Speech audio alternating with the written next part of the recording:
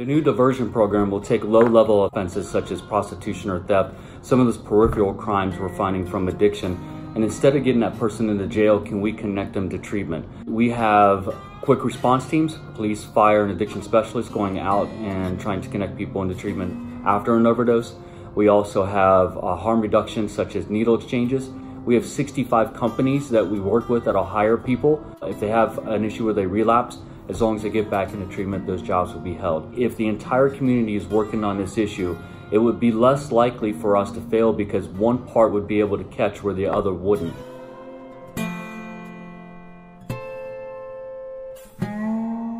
What we know from harm reduction is that it's an evidence-based intervention that has been scientifically proven to promote positive public health outcomes, protect public safety, and prevent injuries, not just to public safety and public health officials, but to the community as well. When there's a syringe access program that's available in the community, more drug users enter drug treatment voluntarily. Naloxone saves lives. It needs to be in the hands of every drug user, every friend, every family, at public libraries, at schools, across the country, because you never know when you can save a life.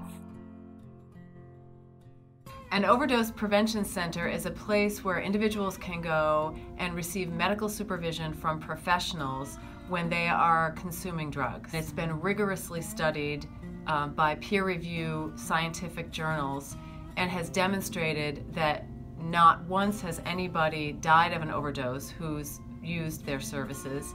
It has reduced HIV incidence. We're also seeing significant reduction in the use of resources. Whenever anybody suffers from an overdose, we have to call 911.